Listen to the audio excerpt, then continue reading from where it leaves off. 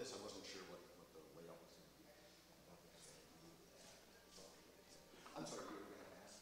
So I guess I'll kind of stand up at a quarter to, and then at 10 to, well, Right. maybe a few minutes before then, I'll just end it. Okay. Yeah, so I'll plan to, a couple of slides I'm just going to move through fairly quickly, but I can go through it a little bit more at the same pace. I've got approximately 30 slides or something, a slide a minute, give or take, but I'll try to keep an eye on things. And do I need, Alex, do I need to do anything as far as position on this? Just talking to it a little bit for me. Testing 1, 2. Keep going. Testing 1, 2, 3, 4, 5, 6, 7, 8. You want to get it either a little closer, just stand a little bit closer to it. It's not the most sensitive mic. Okay. Little bit better? Yeah, I think that would Okay. Let me stick that on a little bit. I just don't want to feel like I'm having too much of an intimate relationship. You know, we've just met. So that's all my listeners are very excited about the non-Plymouth people, and they're tuning in on the stream. So that's, I'm sure there'll be a number that will be doing that too. Okay. Yeah, this will be good. I'm not used to having somebody else drive my slides. It's going to be great, but it's going to be weird because I'm usually, when I'm done, that's when I hit the button. I'm pretty good at following along. All right, perfect.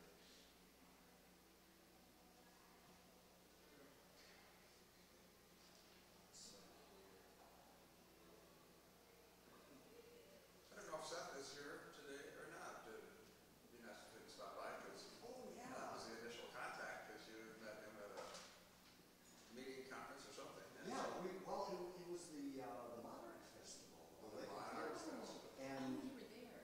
oh yeah,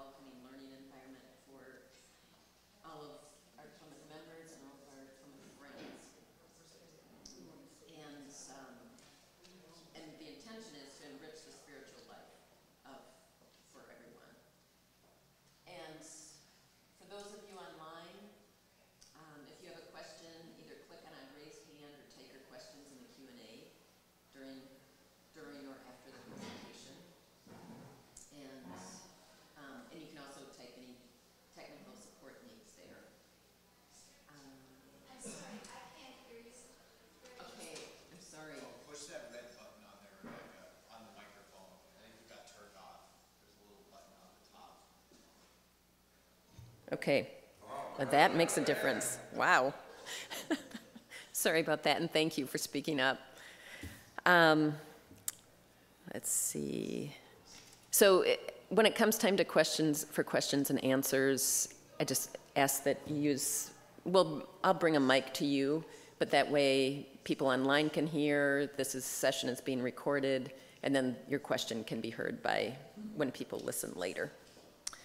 So I just want to give a big thanks to Alex Johnson, our AV person. He's awesome. And yes, yay.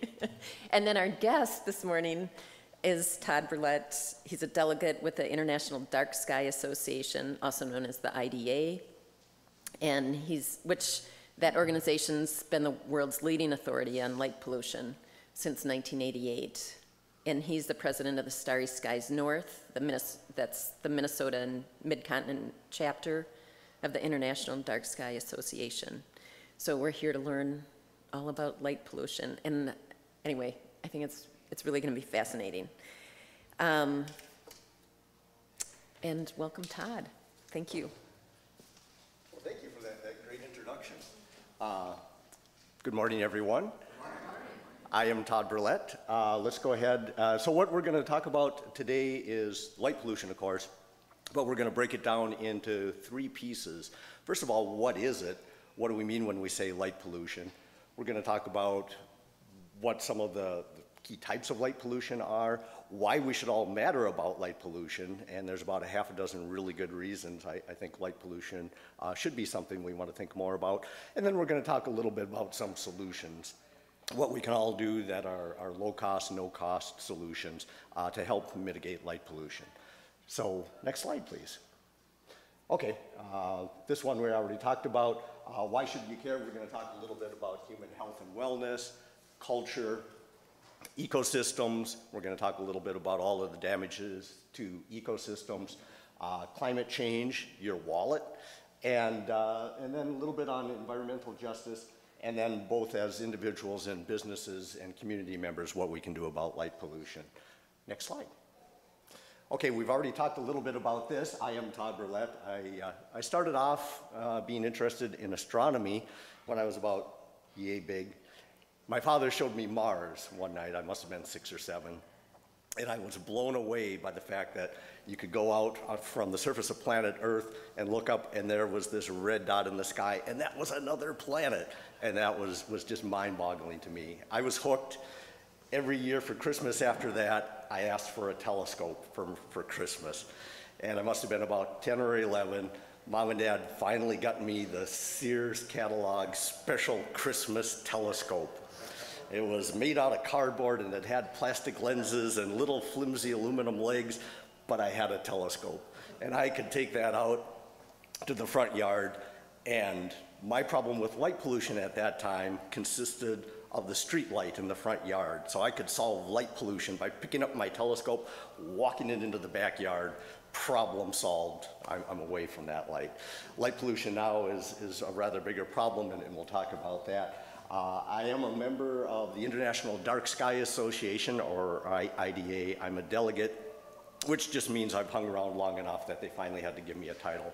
So the IDA is been around since about 1988. They started by a couple of astronomers trying to protect the telescopes up on some of the mountains from all of the light pollution from nearby cities like Tucson. So they're coming up next year will be their 35th anniversary. And one of the things that they've launched is, oh, I should start this, otherwise I'm going to definitely run out of time.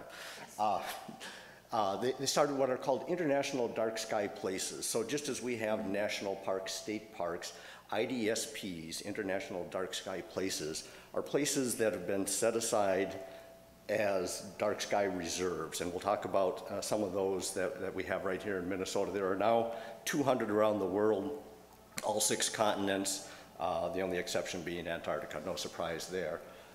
Within Minnesota, more locally, our local state chapter is called Starry Skies North. They wanted us to be called Dark Skies. And I thought, no one wants to camp out under dark skies. Everyone wants to be under starry skies, right? So we insisted that our name be Starry Skies North. And so we work within the state and then also within the broader, what we call the mid-continent region, so the 6 states, including Minnesota and the upper Midwest here, as well as Canadian provinces off to the north. Okay, so a couple definitions real quick. Artificial light at night. That's a mouthful. We just call it ALAN, artificial light at night. So you hear that term. ALAN is like a tool. Light is like a tool. We use it for good purposes, and it can do a lot of great things for us. It keeps us safe on the roads. Lets us go watch the kids and grandkids at the stadiums. So ALAN is not a bad thing in and of itself. Where ALAN turns into light pollution is when it's used excessively. Those lights that are on too long at night, they're shining into your eyes. So there's a distinction between light that serves a purpose and everyone values, and light pollution that's too much of a good thing. ALAN, yeah, that's fine. Okay. ALAN's been growing at twice the rate of population growth since 1950. ALAN really didn't become a problem, light pollution didn't become a problem really until about the mid-1940s, right after the rural electrification. And then it really didn't take off until after World War II. Up until that point, a lot of farmers out in rural areas still just had their gas lights, their kerosene lights, and it wasn't until either side of World War II that we really started to light up rural areas.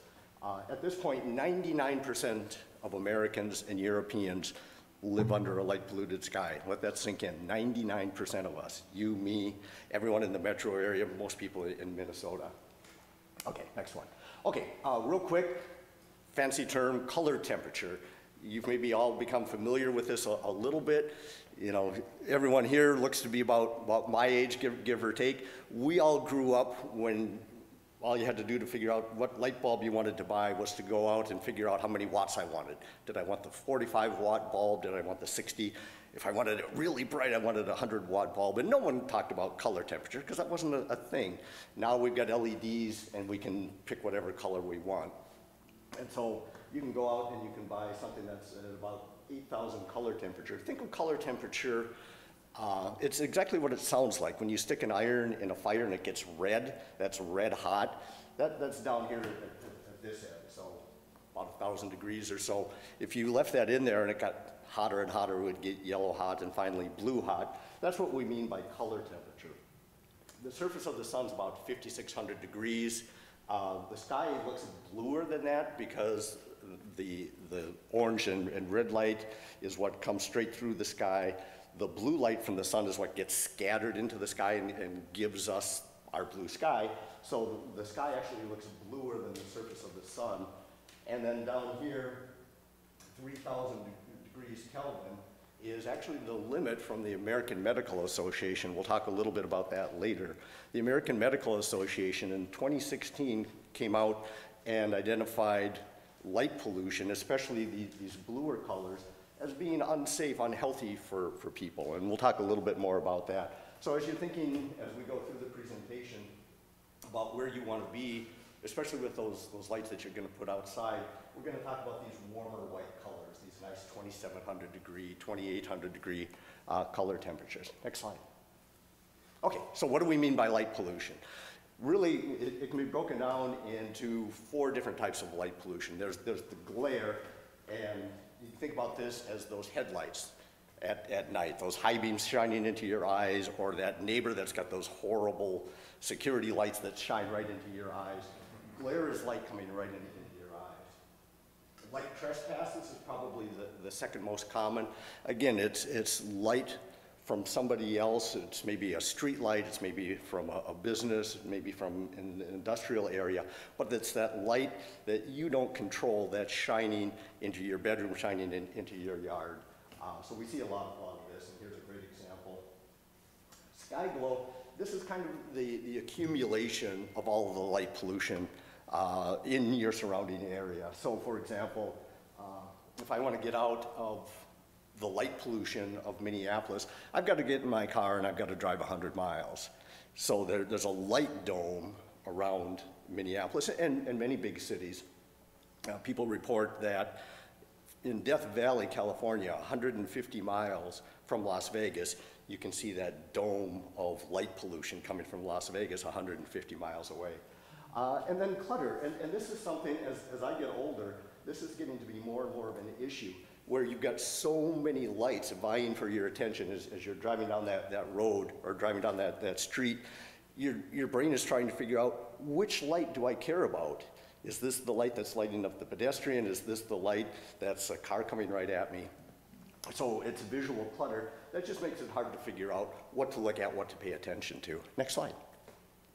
Okay, so I talked about light pollution growing at twice the rate of population growth since 1950. This was me as the 10-year-old kid in 1970. So this is Minneapolis here. You can see most of Minnesota, northern Minnesota was pretty dark. This is where we are today. This was a projection from 1997 data looking forward to 2025. And you can see the eastern half of the United States is completely light polluted. Next slide. So zooming in a little bit more, so here's the situation. In the eastern half of the United States, so east of the Mississippi River, there's one spot in northern Maine that is naturally dark. There's one little spot right in the tip of the Keweenaw Peninsula up there by Copper Harbor, and there's northern Minnesota. And those are the only places where that 1% of us live that we can get out of light pollution. Next slide. Zooming in a little bit more on Minnesota itself, we've got a couple places here that we are actually extremely proud of, should be very proud of as residents of Minnesota. We've got just across the border up here, Quetico Provincial Park, one of those IDSPs, International Dark Sky Places. Voyageurs National Park, an IDSP. Boundary Waters Canoe Area, not only is it an IDSP, it's an International Dark Sky Sanctuary, which is a term that is restricted to the most pristine, darkest places on the planet. And we've got this in northern Minnesota up by Ely. It is the world's largest international dark sky sanctuary, and it's here in our backyard. So certainly a natural resource that we want to protect, preserve, and take advantage of. Next slide. Okay, so that's light pollution. That's kind of grounding us on what the current state of light pollution is. Next slide. Why should we care? We're going to talk very briefly about 6 different reasons. Energy waste, the value of natural darkness, wildlife and ecosystems, human health and wellness, a lot of stuff going on there, environmental justice, a lot of stuff going on there, and then cultural heritage. All of those are impacted in a negative way by light pollution. So we'll go through those very briefly, starting with human health and wellness. Everyone know what melatonin is? Have you heard about melatonin and turning off those blue screens at night? All life on Earth evolved under a natural day-night cycle. You can go back to the earliest organisms that predate the great oxidation event 500 to 600 million years ago. Blue-green algae, cyanobacteria, developed a circadian clock because they had to survive in a day-night cycle.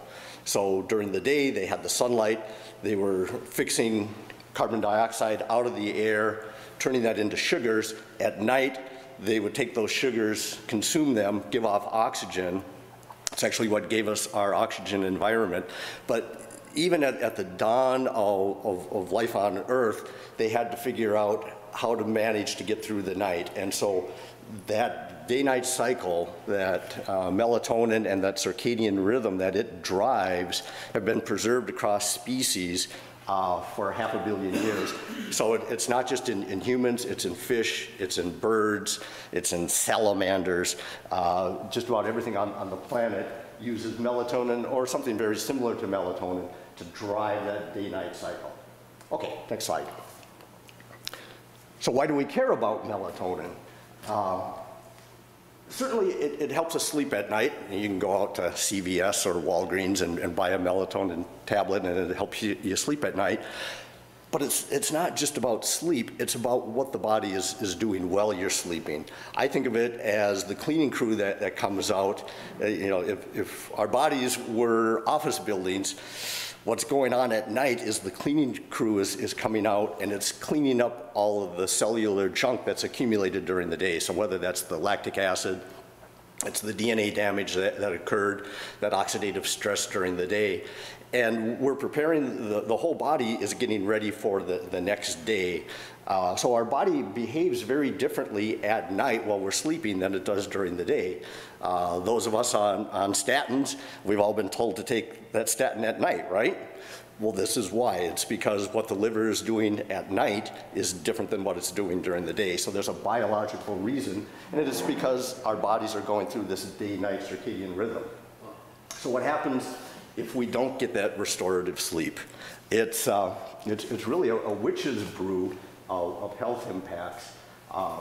So breast and prostate cancer are probably the two most well-known, but lung, pancreatic, colorectal, bladder cancers have all been associated with exposure to artificial light at night. Obesity, cardiovascular disease, you can read some of those others.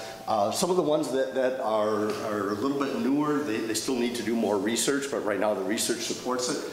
Even things such as multiple sclerosis and babies ending up on the autism spectrum have been associated with exposure, prenatal exposure to those brighter blue lights at night.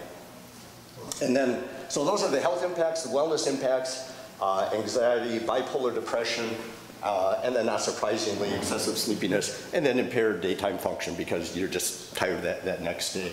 So as I mentioned, because of all of this, in 2014, the AMA came out and declared light pollution as a risk to human health. No one paid any attention, so they relaunched that proclamation in 2016, really recommending, as I mentioned earlier, avoiding those blue intense lights at night.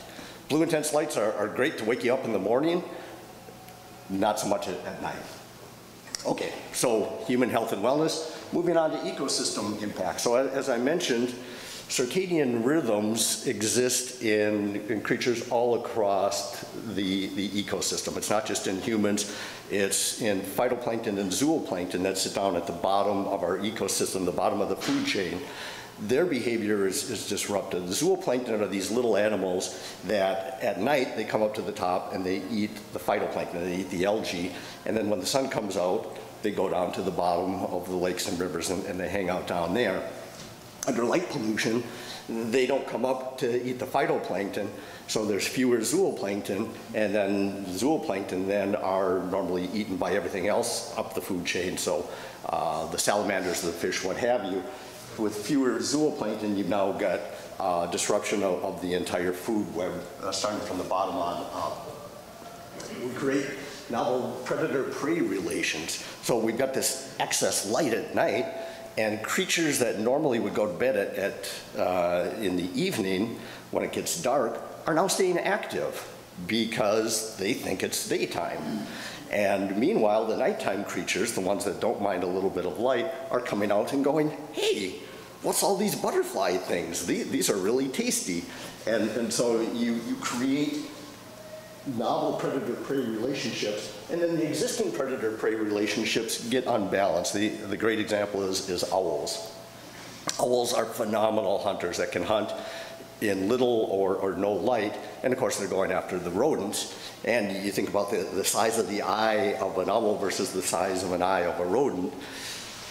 They have gone through basically a balance of predator-prey. The rodents can hide under leaf litter and what have you. And then the owls maintain that balance by having amazing vision at night. Now you add some light, now the rodents can see the owls coming, they can get out of the way, the owls are less successful, so you've got more rodents and fewer owls. Animals, so that's ecosystems in general. More broadly, everything that animals do as part of their life gets disrupted. So it's migration, when they're moving, how they're getting from point A to point B. You may be familiar with the Audubon Society's Lights Out program that encourages building owners to turn off their lights while the birds are migrating back and forth. And that's been somewhat successful at preventing bird strikes. But what also happens is even the birds that aren't hitting these buildings are getting entrapped in this light area. They fly into an urban area and they get all of this light around them, and they get entrapped in there, and they'll fly around and around and around the urban area, not being willing to fly back out into the darkness. And so rather than getting from here to the boundary waters or wherever they're going, they spend their night going around and around and around the metro area, burning all that energy, wasting that time, and then reducing the chances that they're going to have the energy that they need to get where they're going. Courtship, mating, fertility, all negatively impacted, again, because of these hormone disruptions. And then plants, shifts in phenology, so when things are happening. So the plants are blooming earlier, maybe before the animals that are going to eat those plants have even shown up. So now you've pulled apart these food webs where the birds haven't shown up yet, for example, but the berries have already come and gone. And so these birds, the ones that didn't run into the buildings and didn't exhaust themselves flying around and around the city, now don't have the food that they expect to find. Next slide. Same thing's going on with fish and amphibians. Again, when I started this, it never occurred to me that fish have melatonin, but they do, and they behave, at least in a biological sense, much like humans do. They're doing things at night, such as resting. Lack of that melatonin, melatonin is think of it as a master switch. It's not just melatonin that's moving through the body that is having all of these impacts.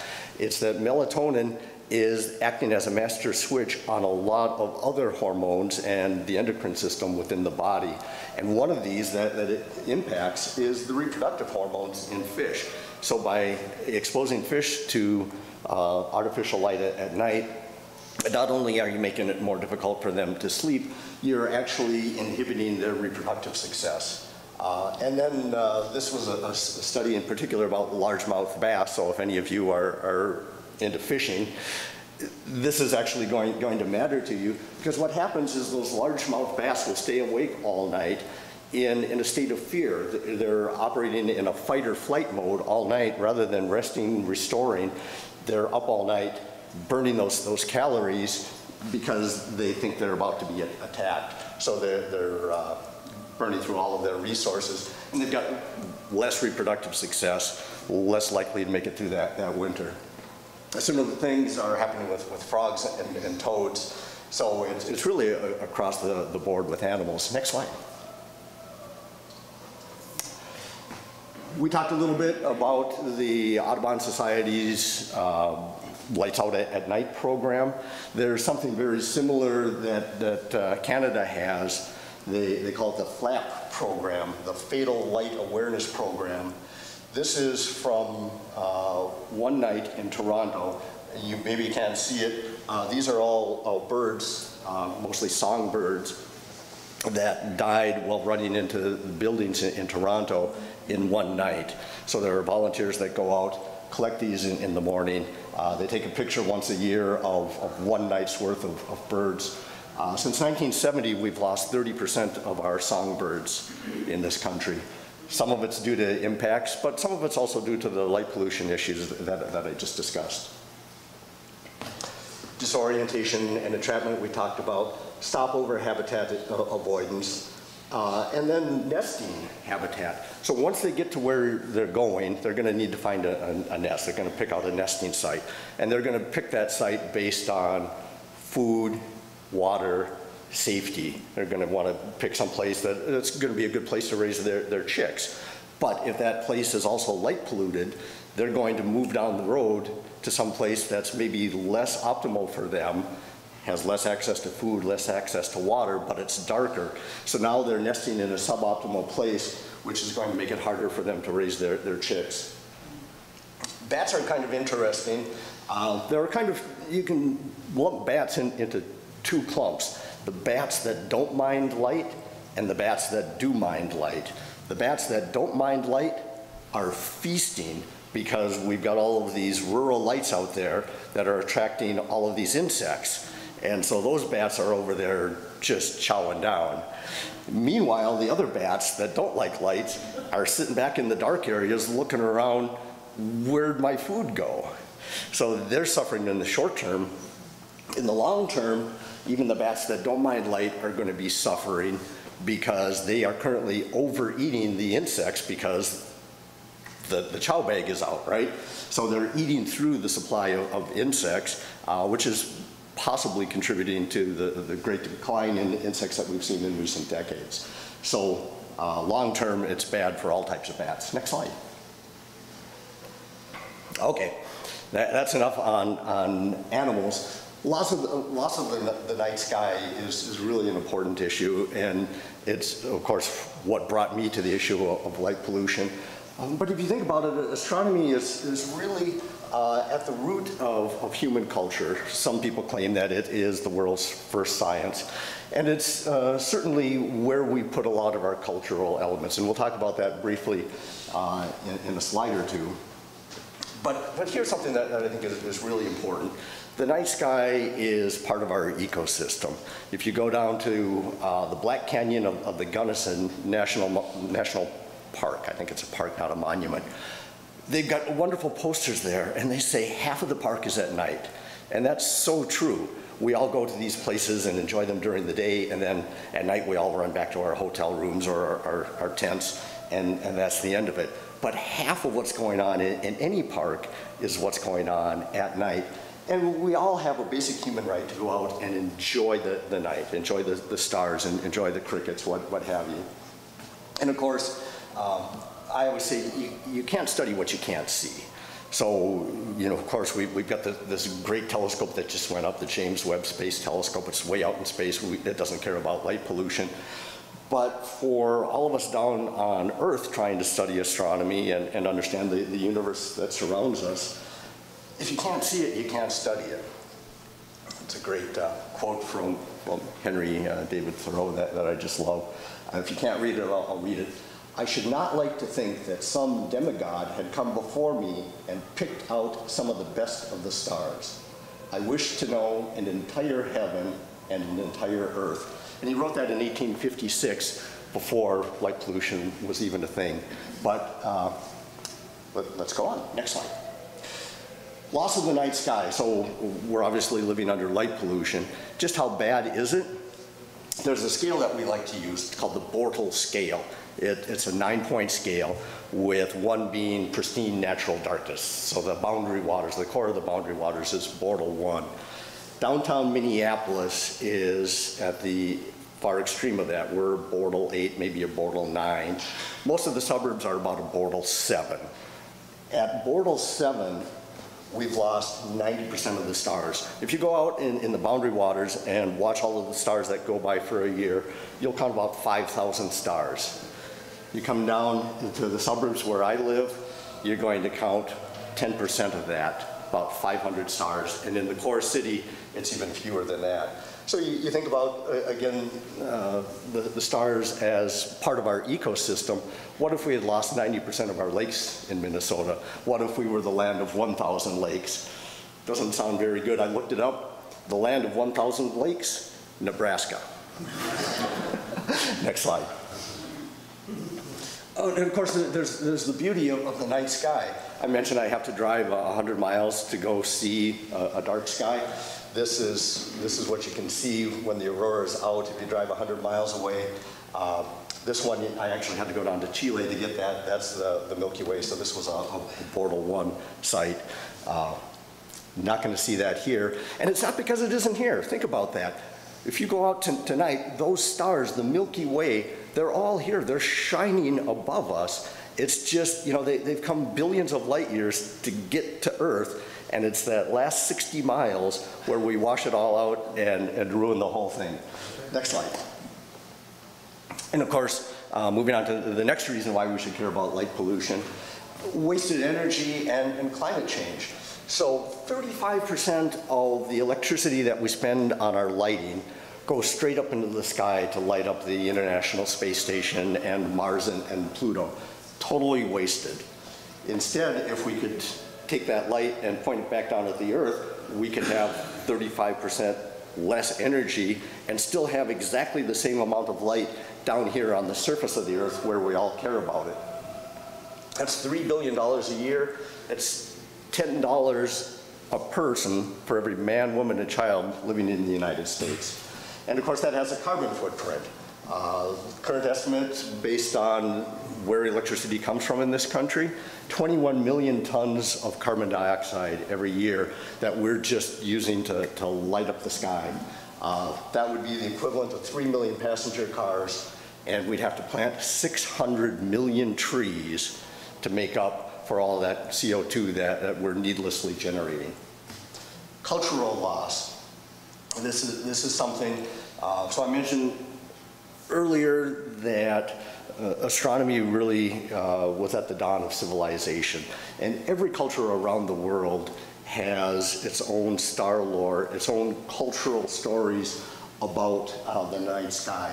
And they're not just stories. I mean, we can all go out and, you know, I can show you Orion, we can find the Big Dipper, and we can show you Perseus and Andromeda.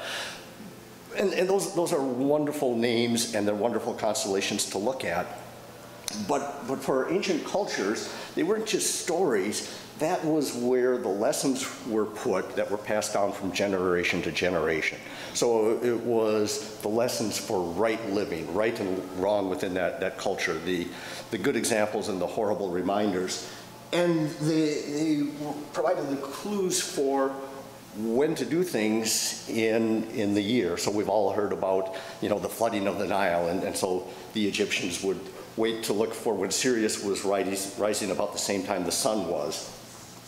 It was called the helical rising of Sirius, and they knew that that meant that the Nile was about to flood. That was the time to go out and plant.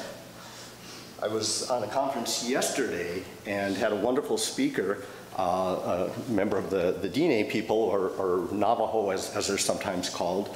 They used the Pleiades, the seven sisters, to know when it was time for them to plant. There's a few-week period where you can't see the Pleiades from the homelands down in the Four Corners area, and they knew that that was the time to plant. So around the world, cultures used it not just to know, not just to pass down the lessons of right living, but also how to survive. So very important to us. I love this. This is up here in the Boundary Waters. I don't know if you can see that very well. There's 3 constellations here. This is Moose, where we get our word moose from. We call that Pegasus, except theirs is right side up. Our Pegasus rises upside down. Something called Curly Tail. And then my favorite constellation, that guy over there called Wintermaker. And he's like, if you've ever seen Orion in the night sky, this is Orion on steroids, because he's got these huge arms that stick out far farther than Orion does. And that is exactly what the name implies. When they saw Wintermaker rising, they knew it's going to be winter, we better do something about it. And then you think about what we might have lost from our art. So on the left, of course, is Van Gogh's Starry Night. This is somebody's speculative idea of what Van Gogh would have had to have painted today if he had tried to paint Starry Night. Next slide. Okay, next reason why we should care about light pollution, environmental justice, and 2 slides here on this. So this is exposure to light pollution. So I hope I was able successfully to convey earlier, light pollution has some real negative impacts on human health and wellness. All right, who's getting that the worst, who's getting the brunt of that? And it turns out all things are not created equal. I don't know if you can see this very well back here. This is a graph, and I won't go into a lot of detail, but it shows for 3, oh yeah, thanks Alex. For 3 different population groups. So this orange one here, that is people who identify as white. And this is the time of day that they go to work relative to an average. So you can see that whites generally go to work pretty evenly throughout the day, so when their shift starts. Blacks tend to primarily have jobs that have them working second shift, And similarly with Latinos, they tend to be working more in those wee hours of the night. So Latinos and blacks are exposed to more of artificial light at night because they're getting up, they're driving down these streets with the street lights, they're going into a lit building and being exposed to more of that artificial light. And so that's the exposure, excuse me, that's the hours that they work, and then this is the exposure that they end up getting because of that. So what we see is they're really being exposed. Here's the white people down here have an average of, doesn't matter about the units, but 2,000, and then Asian, Hispanics, and blacks have about twice that nighttime exposure. So we see that different subgroups within our population have different exposure to artificial light at night, and that, as I mentioned earlier, has an impact. Next slide. Okay, so what does that mean then for the impact for them? As we saw earlier, about 10 slides back, that is not slide 23, I can't renumber.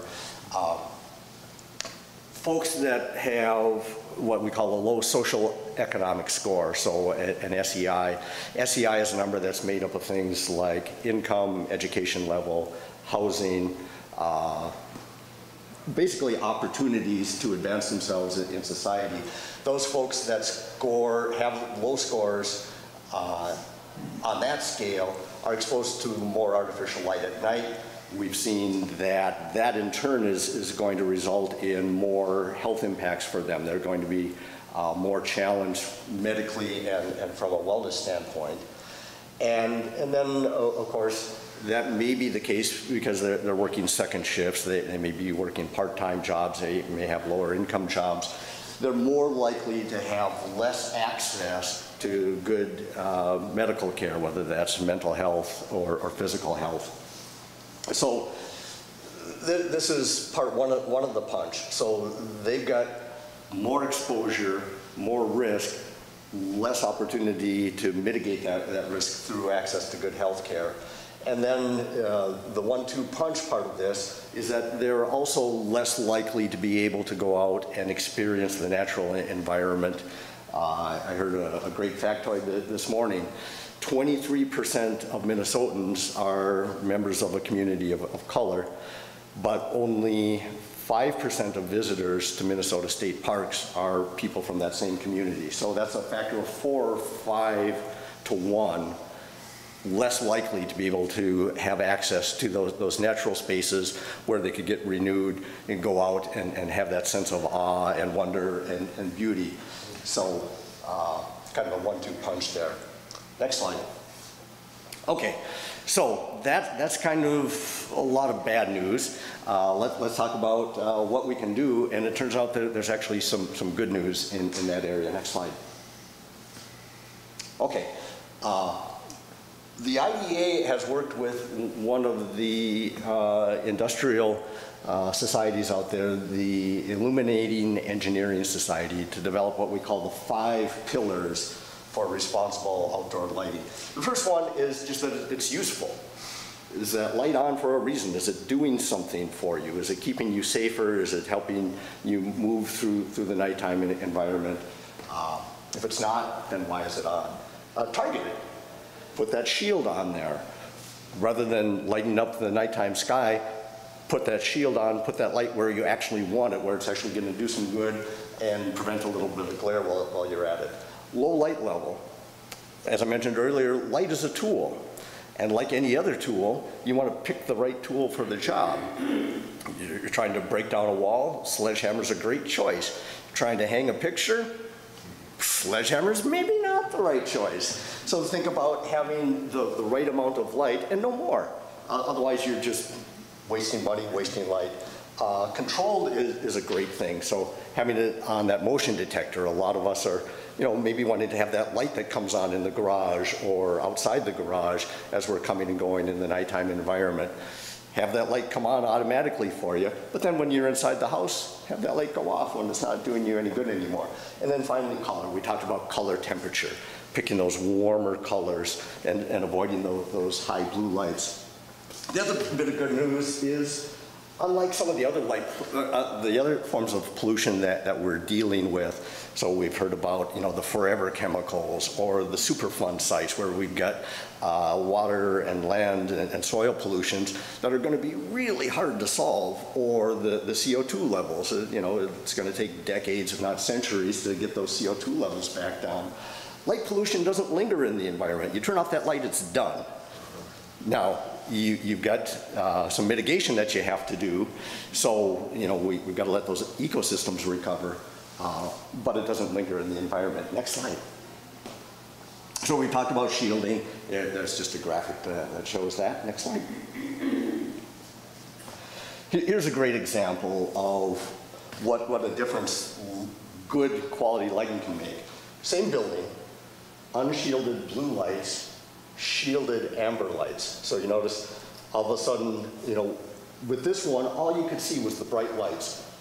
Human eyes are amazing. They can see from brightest to darkest. They can see 100 million times factor from brightest to darkest, but they can only do one at a time.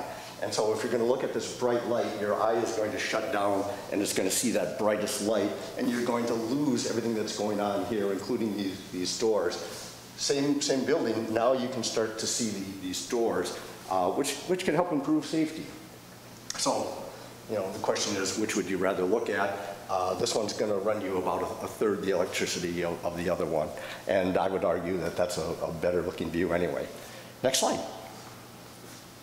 Okay, Urban Night Sky Place program. So we've talked about the international dark sky places. Those are great if you can get yourself up to the Boundary Waters, if you can get yourself up to Quetico. But what about the rest of us that are living right here in the metro area, or folks that can't get out up to the Boundary Waters, can't go canoeing?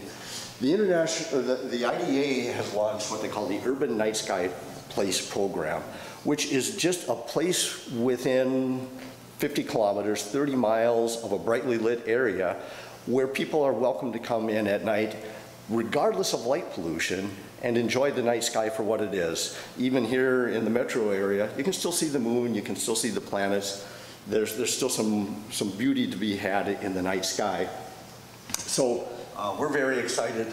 2 miles from the end of the runway at the Minneapolis-St. Paul Airport sits Wood Lake Nature Center, and they are working to become Minnesota's first urban night sky place. And really the only requirement is it can be public land, it can be private land.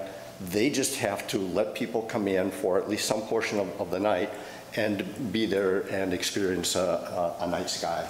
So brilliant. I think that's just wonderful, because this is where we all live, right? Next slide. Okay. So what can you do? So apply the 5 principles. Think about when you're going to the hardware store, looking on the back of that package of light bulbs, looking for that warm color, and then doing a lighting audit. Do I have lights on that I really don't need to have on? And then of course talk to your community, talk to your friends and family about what we've just talked about here. And then certainly reach out to your decision makers, your council members, what have you. Let them know that this is something that you care about, and you think there are some good low-cost and no-cost solutions that they can be making at that municipal level. Next one. Ta-da! Made it. Thank you. This is wonderful. Well, thank you, everyone.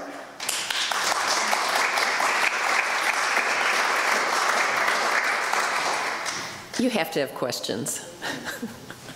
Jerry? One question about daylight savings time. I know the light doesn't change, but is there an organization of a preference for a solution to that? Or? Yeah, the folks that do have a strong opinion about it are what we call chronobiologists. So the biologists that study behavior, biological systems over time. So what happens to the human body over day and night. They see a strong advantage. They don't care too much about whether we go on or go off, but if we get rid of daylight savings, but if we get rid of it, they very much want us to go on standard time, because that's what aligns our clock schedule when we get up to go to work with the rising and the setting of the sun. So if we're going to, as a nation, pick one or the other, standard time or daylight time, very much the scientists tell us standard time is much better than daylight time. Yeah. Sorry, I forgot to use this earlier. Todd, thanks. I had a chance to, two things. I had a chance to meet you some time ago, obviously, and I'm just so impressed with your presentation. I think we all are. I appreciate your passion and your focus and all. I know you're retired, and I'm just so impressed because you're giving yourself to the world in retirement about something you have a great passion for and something that's very important. So I just thank you for that. Then the second question I have, if you could say just a little bit, and I mentioned just prior to this, but I think you talked some this last weekend with some of your colleagues. Again, good news. Tell us a little about New Zealand. Yeah, so New Zealand, so I've mentioned the International Dark Sky Places. New Zealand is very excited. They're working very hard not to just have national parks within New Zealand be dark sky places.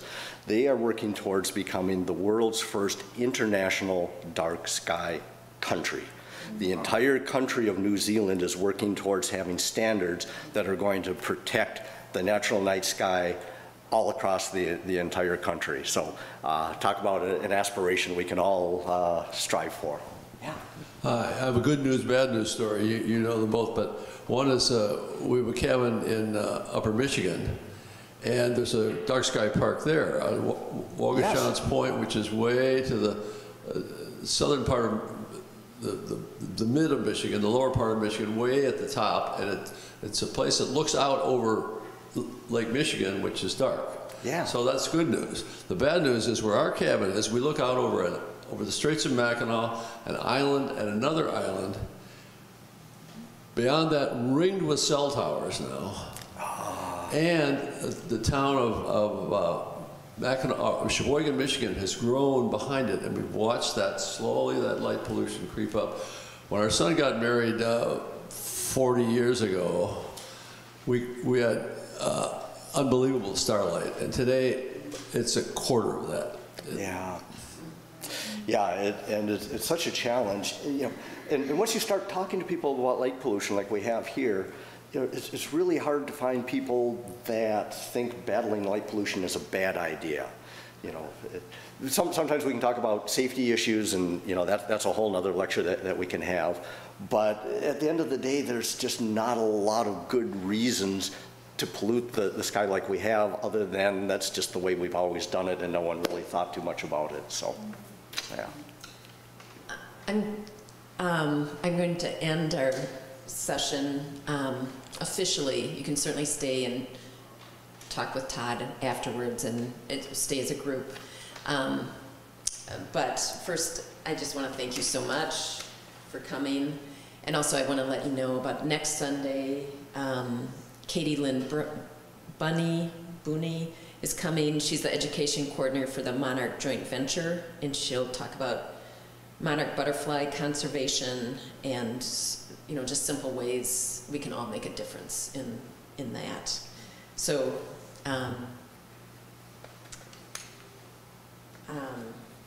thank you so much for coming, and stay in. Ask questions more if you'd like. I'll be here as long as there are questions. Thank you, everyone.